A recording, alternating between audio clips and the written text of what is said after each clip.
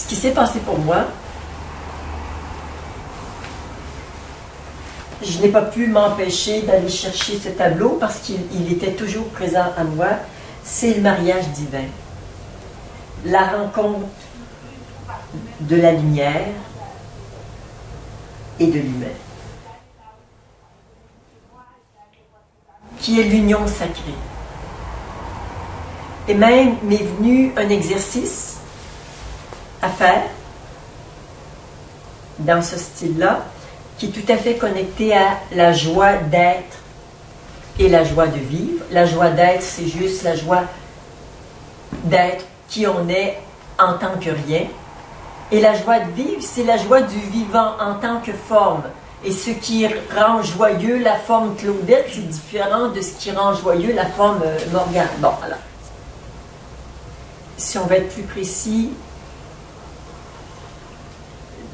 dans les termes, et ça me paraît important, c'est qu'il y a quelque chose comme ça qui descend, et cette rencontre et cette union du divin et de l'humain est l'union sacrée. Sacrée est la résultante de l'union du divin et de l'humain.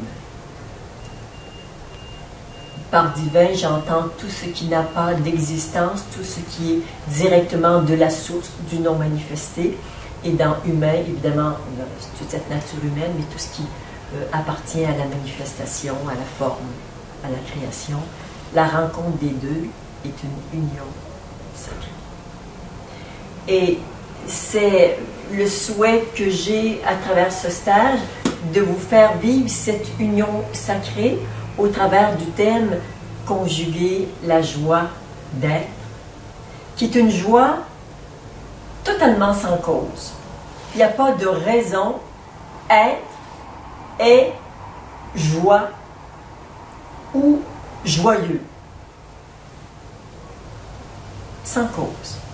On est tout à fait hors de la loi de cause à effet.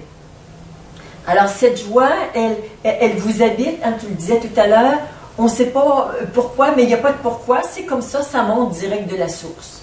Et on ne peut pas le provoquer.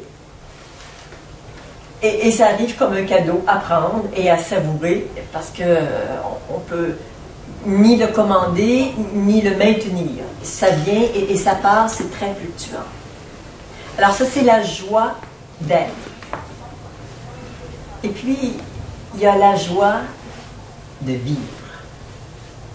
La joie dans le vivant, dans le croustillant de la vie, qui est une joie qui est totalement différente de la précédente, qui, elle, appartient bien sûr à la loi de cause à effet. Et ce qui me rend joyeux, ben, c'est de vous parler, c'est de vous sentir, c'est de vous accompagner. Ça me remplit de joie, mais ce qui remplit de joie quelqu'un d'autre, ben, ce sera d'autres raisons. On est vraiment sous la loi de cause à effet.